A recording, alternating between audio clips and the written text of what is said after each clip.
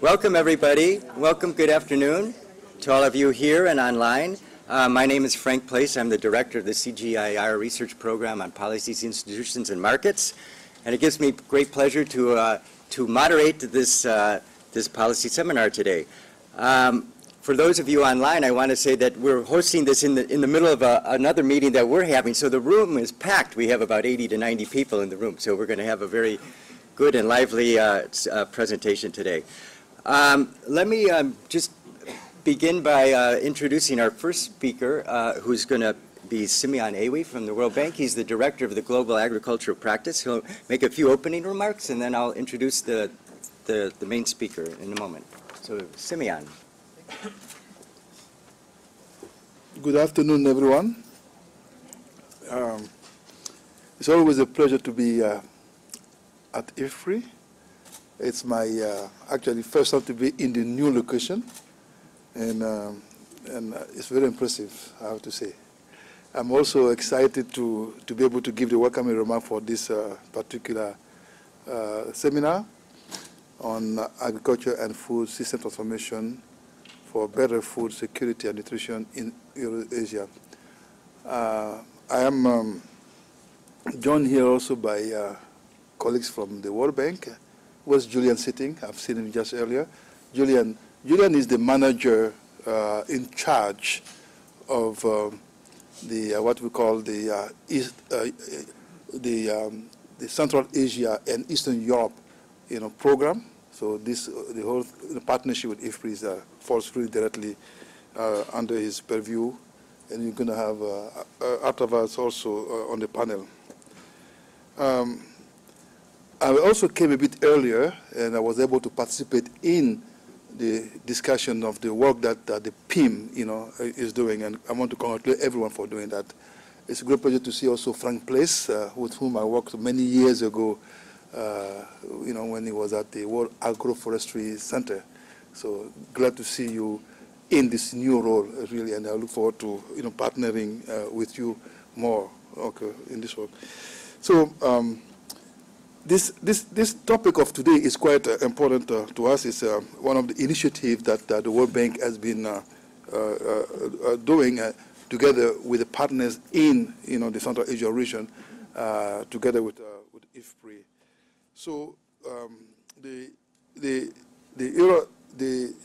ECFS, Eurasian Center for Food Security, was created in the wake of the food crisis in 2008 when Russia decided to establish that to help countries think about the implication of the food prices rise on food security issues on the countries in the region. So the World Bank stepped in to help respond to that by actually doing what we call in the World Bank jargon the RAS, which is the Reimbursable Advisory Service, basically. So what it means is that the country actually pays the World Bank to be able to do some policy analysis work with them. So this is the second phase, and the second phase is like $2.5 million, where the World Bank is working with CGIAR centers, and particularly the IFPRI CGIAR program, to look at the food security questions in the sub-region. And we're talking about 6 countries that are actually being the target of this particular program: the Armenia, Russia, Tajikistan, Kyrgyzstan, Kazakhstan, and Uzbekistan. Having had a conversation and with my team over there in the World Bank and understanding what the issues are, it came out very clearly that the 6 countries that we're talking about are really not homogeneous in terms of policies. They're actually different, even though from afar we can think that they look alike. So they're quite different in terms of many criteria, like the policy formulation, in terms of policy focus, trade regimes, and crisis response.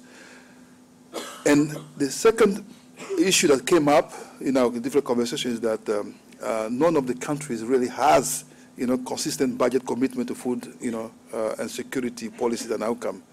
And the poorer countries depend a lot on donor assistance. And then the richer countries also are resorting to a lot of trade restricting policies. So they really want to find out, through this work, how they can actually improve the policy environment in the sub-region.